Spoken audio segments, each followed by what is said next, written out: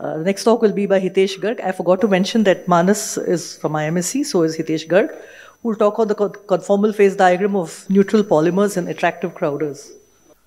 Thank you, organizer, for giving me opportunity to present my recently archived work with my guide Satyavani Vempalla and co-guide R. Rajesh. So, title of my talk will be the conformational phase diagram of neutral polymers in the presence of attractive crowder. I'll be defining these terms along the talk. So, initially, like what is polymer and why to study polymer? So, polymer we might all have studied in our class 12th that some atom or the molecule which repeat itself to form a long chain which we call either polymer or macromolecule. Why we study? Because polymer is ubiquitous in nature. It is present all around us, like in material science, in living nature, in our body, everywhere polymer is present. So it is really important to study about characteristic of polymers. So what I am studying is the conformation of the polymer under various conditions like temperature, various interactions, various pH values and all. So in this study, mostly we have studied about the conformation in different interaction. I'll be discussing that. So polymer physics can be done in three ways: experimental way, simulation, or the analytical. What we are doing is simulation. So I'm just briefly explaining the algorithm and the technique which I am using. So we are using molecular dynamics technique, which has very simple, like equation of motion we are solving here. So for that, we need some initial position and initial velocity to be given for the particles. From that, after giving initial position and the velocity, we need to give them some interaction through which they interact with each other. So here I'm talking about the neutral polymer. So they just will talk to each other through algebraic. This is van der Waals potential having this mathematical form for epsilon, and where epsilon is kind of strength of the potential and sigma acting as a size of the particle. After giving potential, we can calculate force and the acceleration. And from that, we can calculate final position and final velocity through some algorithm. We are using like velocity-Vallée algorithm. So this, from that, like we will evolve all the trajectory and we'll get final position and the final velocity of the particles.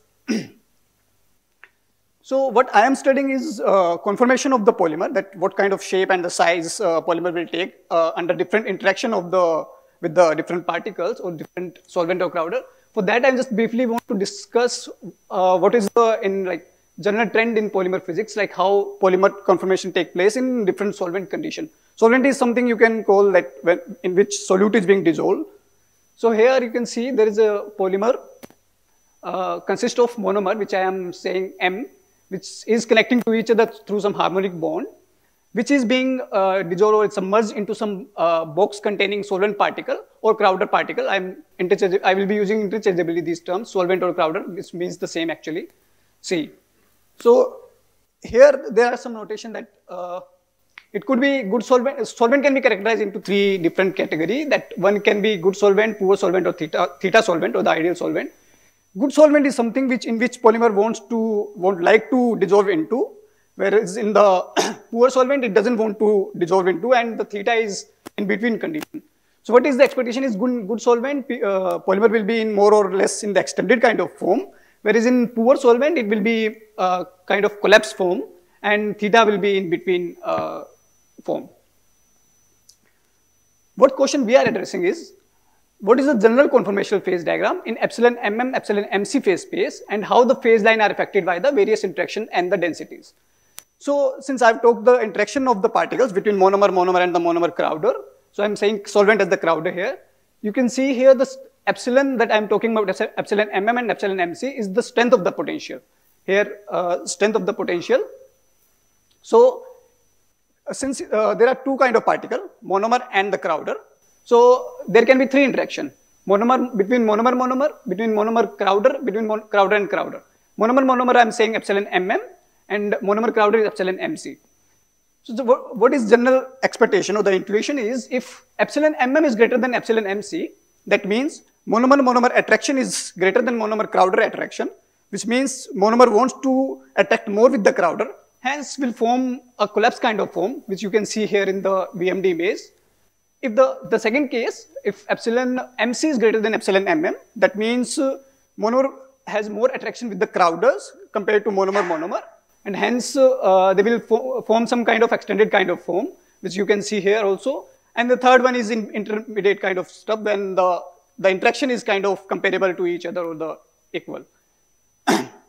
So again, the question we are asking is what will be the phase diagram, conformational phase diagram, whether the collapsed form or the extended form, when we vary these interaction epsilon mm and epsilon mc. So this is our simulations result. So what we did is we plotted a radius of gyration with epsilon mc on the x-axis and with the different epsilon mm shown in different colors. Radius of gyration is basically a measure of extent of the polymer. If polymer is in the extended form, we will expect Rg to be high, and if Rg is low, that means polymer is in the collapsed form. This is just a measure of extension of the polymer.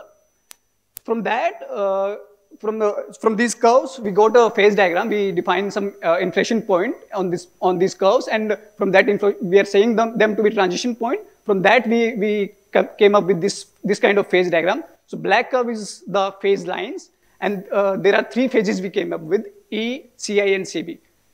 So I'll explain them briefly. So if we look at the red curve, that epsilon mm to be very weak and epsilon mc to be also very weak, what we would expect is it in the kind of theta or the extended kind of form. That phase we are saying to be E, that extended phase due to weak interaction, E phase that been shown in the red dots, and you can see here also it's in the extended form. When we sit here on epsilon mc to be 0.1 and we go along this way and go along y-axis from epsilon mm to 0.1 to 1, what we will expect is, since the attraction between monomer is increasing, that means chain should go from extended to collapsed form, which is what is happening. If I'm showing here, if we go from red here, that is epsilon mm small, to epsilon mm high value, we are going to a second phase that's shown by yellow dots, and this phase we are calling Ci phase, that is collapse phase due to intrapolymer interaction. This was very intuitive, that as monomer attraction is increased, so they will form collapse kind of behavior. What was non-intuitive was, if we sit on again this red curve and here is this value, as we increase epsilon mc, one would expect that the attraction between monomer and the crowd is now increasing, that the value of Rg or the form of the polymer should be in the extension, and Rg value either should remain like this or it should increase. But what was happening was this Rg value was getting decreased as we were increasing epsilon mc, and this is happening because the Crowder particle was acting as a kind of glue or as a bridge between two non-neighbor monomers and making the chain to collapse. So this phase we were calling Cb, and this Cb phase is collapse phase due to bridging interaction. It has nothing to do with the monomer interaction. It's totally depending on the Crowder interaction, monomer-Crowder interaction. So this phase we are calling Cb phase. So these are the three phases. As we go from E or Ci, as we increase epsilon mc, we are entering into the other phase, Cb phase. Since I'm calling the collapse phase to different phases, one is Ci and the Cb, how can we claim that these two phases are the different? For that, what we did is we make an analysis. We plotted something called G of R, that is pair correlation function between monomer and monomer Crowders, which will give us how the kind of Crowder are arranged themselves along the chain or around the chain. So you can see here the black curve is for Ci phase, the one with the intrapolymer attraction, the collapse due to intrapolymer attraction. We are seeing there is a peak here. That means if you sit on a monomer and see around that, you will see the nearest neighbor to be another monomer. Whereas in the Cb phase, that blue curve, you are seeing the peak is absent. That means if you sit on a monomer and look around the neighbor, you will not see any another monomer. What will you see? You will see that peak here, that is between monomer and the Crowder. What does it mean? That if you sit on a monomer, you will see on the neighbor a Crowder, not a monomer. So like I'm claiming here, or it's been claimed that this is the Cb phase is totally driven by the Crowder, and the Crowder are coming inside of the chain, whereas in the Ci phase, there was no Crowder inside the chain. So these two are the different collapse state, is the take-home message from this slide. From this, I just want to mention that Cb phase is totally independent of epsilon mm. They are coinciding with each other. That means it's totally driven by the monomer Crowder interactions. Okay, so now just I want to, this was the like work conclusion. Now I just want to go what in future we are trying to implement. So something, there is a something called depletion interaction, which was discovered by Asakara Osaka in 1953, and then later in 1980s it was very popularized. So a very basic concept. If we take two type of particle, type A and type B particle, and we keep increasing type B particles density, what will happen? Type A will come closer and form a phase separation from the whole solution. The attraction arises because of the increment of the density of the type B particle is known as depletion interaction. But in the literature, basically, when the depletion interaction is being discussed, mostly the interaction between them is totally hardcore repulsion and all. But since we are studying attractive interaction between the particles, what we got is, so I'm just talking about the Crowder effect now, since I have not talked about Crowder epsilon cc, I just talked about epsilon mm and epsilon mc. So if I take some epsilon cc value, 0.3, and as the density is being increased, I'm seeing the Rg values decrease, which was very intuitive that this depletion effect is being playing a role, that as you increase the density, chain will form a collapse form. But what was very interesting was, as I tune the value of epsilon cc to 1, the collapse is more prominent, which is very interesting, that without the depletion is basically seen as a repulsive interaction between the Crowder and the monomers. But here I'm saying if we tune the Crowder interaction, we can also see collapse behavior without even changing epsilon mm, or without any change in interaction between monomer and Crowders.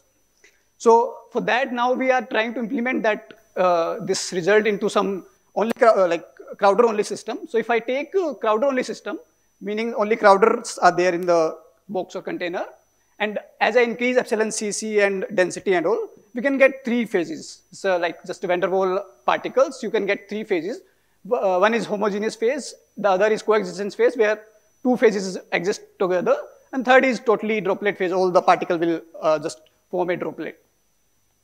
So generally what happens is there is some, okay, so the next. So this is the rough phase diagram which we got here.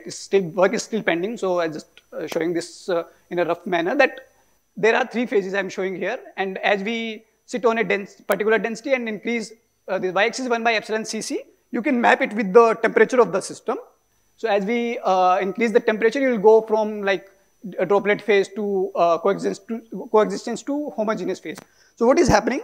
There is some critical value of the transition, then below the critical value of the temperature and the density, you can't see 2 phases together. I mean, if the temperature of the system is too high, you will not see that the homogeneous, whatever density you take, you will not see the homogeneous phase will go to either coexistence phase or droplet phase.